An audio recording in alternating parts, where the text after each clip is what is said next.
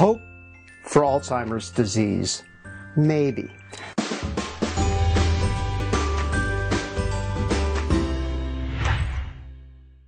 Arthritis drug could reduce risk of having Alzheimer's disease. Nicholas Bakalar, writing for Business Standard, reported a drug used to treat rheumatoid arthritis may have benefits against Alzheimer's disease, researchers have reported.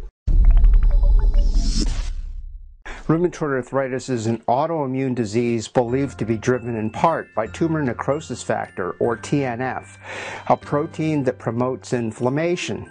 Drugs that block TNF, including an injectable drug called Etanercept, better known as Enbrel, have been used to treat rheumatoid arthritis for many years. TNF is also elevated in the cerebrospinal fluid of Alzheimer's patients. Researchers identified 41,000 men and women with a diagnosis of rheumatoid arthritis and 325 with both rheumatoid arthritis and Alzheimer's disease.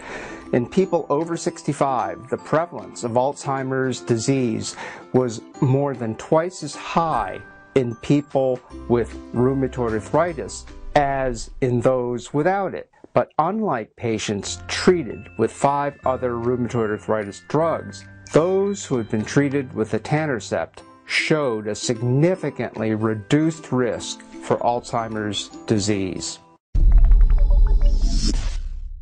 My comment: interesting to see what future developments occur. Thanks for watching.